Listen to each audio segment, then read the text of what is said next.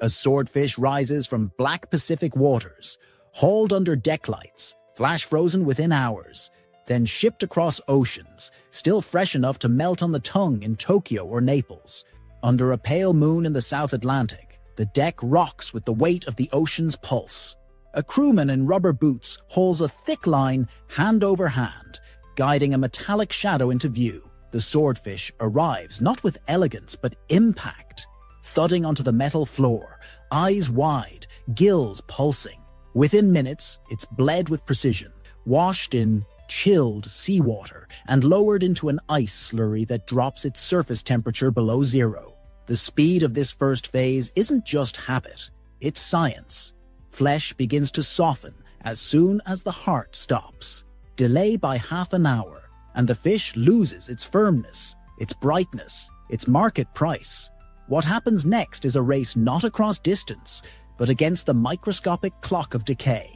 These longliners operate across the equator, some hauling in dozens of fish per night, others landing hundreds by dawn. Each catch is weighed, tagged, and stowed into blast freezers that roar at minus 40 degrees. From here, a network unfolds, small ports like Manta and Victoria, or industrial hubs in Spain and Taiwan. Swordfish must leave the tropics before heat reclaims it. Once ashore, forklifts load pallets into reefer trucks whose thermostats are tracked by satellite. A single delay, a flat tire, a power flicker can warm the cargo enough to lose certification. And without certification, there's no sale. But freshness isn't the only challenge. Swordfish are regulated under tight quotas, with catch documentation required at every checkpoint. Electronic logs, handwritten manifests, and barcoded labels all confirm legality, origin, and route. Inspectors at port facilities open random containers, slice through packaging, and test the meat. They're looking for the temperature drift, signs of fraud, and even hints of spoilage gas. If even a trace of ammonia is found, the whole batch may be destroyed. Meanwhile, demand never pauses. Markets in Rome expect swordfish loins by Wednesday. Seoul's wholesalers require steak cuts by Thursday morning. From landing dock to retail icebox, the window is narrow, often just 3 days. So fish that fed in the wild just days ago now hum across the sky in air cargo holds, packed in thermal blankets and vacuum insulation. Each crate is labeled not just by weight, but by species, code, landing date, and flight route. In some airports, fish shipments have priority over electronics and pharmaceuticals. Why? Because swordfish has a clock inside it, and that clock is always ticking. In the controlled chill of a distribution hub outside Rotterdam, steel doors hiss open to reveal crates lined in condensation, each marked with black stenciled codes and soft beads of frost. Workers in fleece-lined overalls move deliberately across the concrete floor, guiding pallets of swordfish toward processing rooms that hum with fluorescent light and rhythmic mechanical whirring. Some of these fish were caught just 3 days ago in the waters off the Azores. Others in the deep Pacific off Chile, miles apart, oceans apart, but all arriving within a narrow temperature range, all within the fragile window where wild flavor can be preserved without compromise. Each crate carries more than protein. It holds pressure to deliver on quality, legality, and traceability without the slightest break in the chain. The system is vast, but not impersonal. In one corner of the facility, a worker slides a long, sharp blade into the spine of a partially thawed swordfish loin, checking color and texture against internal standards. It's not just visual, it's tactile. Too soft, and the muscle structure has begun to collapse. Too dark, and the internal temperature likely spiked in transit. At another table, vacuum-packed loins are passed through a metal detector to flag fragments of hooks or cutting blades. Precision is built into every step, not just to maintain food safety, but to meet consumer expectations in cities where chefs will reject an entire shipment for a slight variance in hue. Above this quiet urgency, data systems record each action. A scanned QR code links to the vessel that caught the fish, the date it was frozen, and the batch of coolant packs used in the shipping crate. This data trail travels with the product as it's sorted, labeled, and prepped for air or road transport. In high-volume hubs like Miami and Singapore, this flow of information is automated. Conveyor belts equipped with optical readers sort swordfish fillets by size, grade, and even destination. In some facilities, artificial intelligence monitors surface temperature and moisture in real time, flagging inconsistencies before human eyes could detect them. The swordfish moves not just through physical space, but through a layered net of digital scrutiny. This also means the swordfish you see at a delicatessen in Madrid may have been handled by over 20 people before arrival, each one responsible for a different stage of preservation. One employee in a Sri Lankan port affixes the initial barcode. Another in a processing plant near Valencia trims the fillet's edges and wraps it in breathable, food-safe plastic. A logistics coordinator in Paris monitors the temperature data coming from onboard sensors as the shipment crosses the Pyrenees in a reefer truck. And in Los Angeles, an importer opens the crate and smells for freshness before passing the product to a wholesaler. The swordfish, still cold enough to release no odor, is accepted, weighed, and sent forward again. Amid all this, the cold itself becomes an instrument of control. Unlike many products that rely on visual appeal or brand recognition, swordfish is judged most critically by what cannot be seen. Slight warming over time results in histamine buildup, a biological trigger for rejection in markets like the EU and Japan. This is why many shipping companies now deploy thermal recorders the size of a postage stamp inside each crate. These record temperature readings every 15 minutes and transmit them by RFID or satellite when scanned. If a crate logs a fluctuation beyond set tolerances, it's flagged, often before it reaches inspection. In certain cases, entire containers are rerouted to lower-tier markets where standards are less stringent or discarded altogether. Even the packaging is an evolving science. Traditional styrofoam, though effective, is being phased out in many regions for more sustainable alternatives. Sugarcane pulp molded into thick, insulated panels, hemp fiber boxes lined with biodegradable film, vacuum liners that use plant-based polymers designed to break down without releasing toxins. These packaging materials must withstand both freezing temperatures and the bruising movement of international freight. They're engineered to hold their form inside an airplane cargo bay at 38,000 feet, and again, as they re-offloaded in a humid portside warehouse, where exterior conditions can top 40 degrees Celsius. On the docks of Port Klang, Malaysia, workers offload containers under sodium lights that paint everything in amber. Here, swordfish arrives boxed in pallets stacked 6 high, each unit weighed and tallied against import manifests.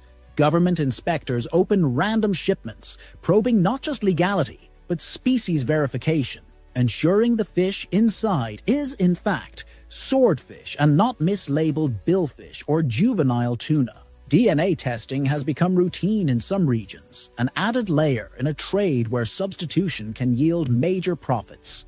The need for verification rises as markets demand premium cuts and tighter ecological sourcing. Even the ice packs are sampled for chemical consistency to ensure coolant gels are non-toxic and environmentally safe in case of leakage. What appears to be a frozen slab to the untrained eye is actually the final product of intersecting global systems, each designed to preserve a fleeting freshness that begins slipping away the instant a fish is pulled from the sea. It's not simply about cold, it's about consistency, timing, and clarity. If a crate of swordfish leaves a port in Costa Rica and arrives in Dubai, there must be a seamless record of custody, cooling, and transit. Any break in that chain compromises more than quality. It threatens trade relationships, brand reputations, and regulatory standing. And yet, for all the machinery, the sensors, the databases, and certifications, one truth remains unchanged. The product still begins with a line cast into open water. The unpredictability of the sea is always present, lurking beneath every sterile box and printed label. No amount of logistics can tame the wildness of the original catch, but what the supply chain offers is a kind of translation, a way to carry that fleeting moment across geography and time. It's not perfection that keeps Swordfish moving across borders, it's control, the steady hum of refrigeration, the tight scan of a barcode, the practiced cut of a blade at just the right angle, all playing their part in delivering something that still tastes of salt, of muscle, of deep water stillness. And this orchestration continues because the demand persists. Chefs in Chicago requesting swordfish collars for grill nights. Families in Lima preparing it ceviche style with lime and red onion. Restaurants in Athens plating it with rosemary and lemon.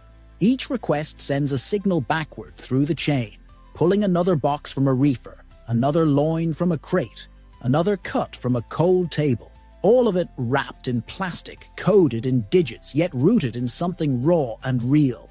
A fish that once cut through the ocean with a blade for a face, and is now delicately laid on ice, ready for yet another set of hands.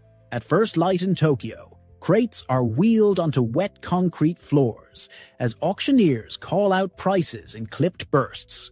One crate holds swordfish from the South Pacific, caught days ago, now gleaming beneath plastic and ice. It's cut tight, its color a soft, translucent pink. It passes inspection not by luck, but by layers of quiet coordination, held at exact temperatures, handled by gloved hands, carried across continents without losing its seaborne stillness. What appears seamless is anything but. Each crate has survived a gauntlet of regulations, inspections, and invisible tolerances. It must meet strict legal standards, from the species type to the gear used to catch it.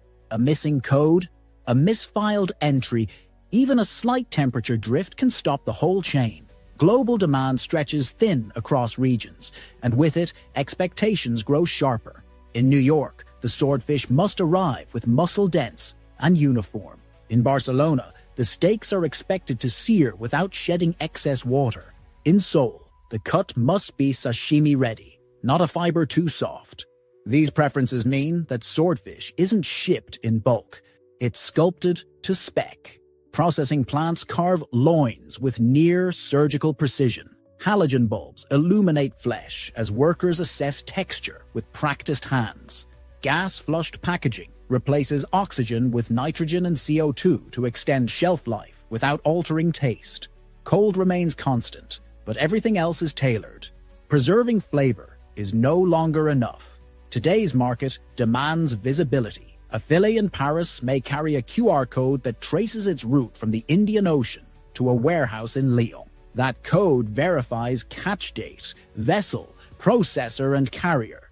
It confirms legality, freshness, and even sustainability, with growing emphasis on traceable methods. Blockchain platforms now link each handoff, from deck to reefer truck, from customs to supermarket shelf.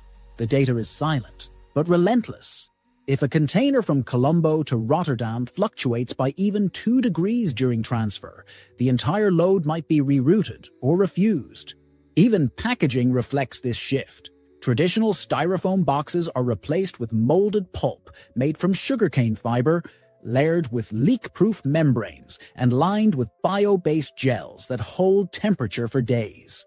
Some fish are shipped in crates powered by solar-assisted cooling, designed to reduce reliance on fossil-fueled refrigeration. Others travel with sensors embedded deep within the insulation, transmitting real-time temperature logs via RFID.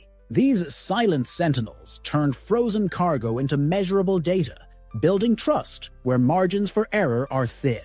At customs checkpoints, officials open random crates, slicing into loins to check for ammonia traces or discoloration. If a sample shows signs of histamine buildup, the container may be seized or destroyed. In high-throughput ports like Hamburg or Los Angeles, digital inspections run alongside physical ones. Thermal imaging cameras screen pallets for uneven cooling while inspectors match tags against digital manifests. Any inconsistency is flagged. One misplaced pallet, one wrong cut, and hours of coordination collapse into waste. Despite the complexity, small innovations ripple outward. Collagen extracted from swordfish skin now appears in cosmetics. Trimmed scraps are processed into protein meal or turned into rich stock bases for culinary use. Some operations near zero waste, using chilled wastewater from ice production to irrigate nearby crops. In Chile, a pilot program wraps swordfish loins in biodegradable film, printed with harvest data, eliminating paper labeling altogether. And all of it, every scan, every cut, every cooling cycle, exists to preserve something that can't be replaced once it's gone. Not the fish itself, but the sensation it holds. The firmness beneath a knife, the clean brininess that lingers after grilling, the soft resistance as it meets the teeth. Swordfish moves not as a commodity, but as an experience waiting to be protected. Each time it crosses a border, it carries with it the labor of dozens, the scrutiny of censors, and the quiet pressure of expectation. And when it finally reaches the plate, still cold, still intact, it offers no hint of the distance behind it, only the illusion of having never left the sea. What melts on your tongue began in salt water, preserved by cold, tracked by code, and trusted across borders. Proof that behind each clean slice is a world moving with quiet precision.